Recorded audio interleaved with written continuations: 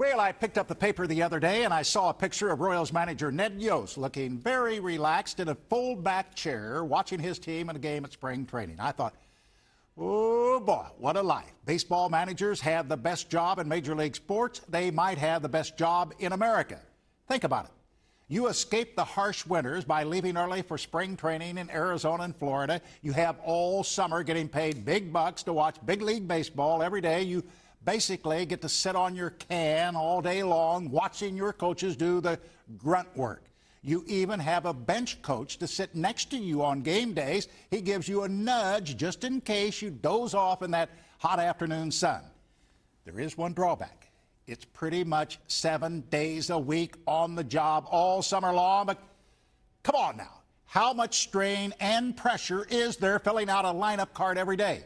The worst part of this job is talking to the media on a daily basis. Whitey Herzog put it best many years ago when he said managers are hired to be fired. And I have to believe being a manager of the Kansas City Royals is the safest job in all of sports. This team has been so bad for so long, only a miracle is expected when you're hired.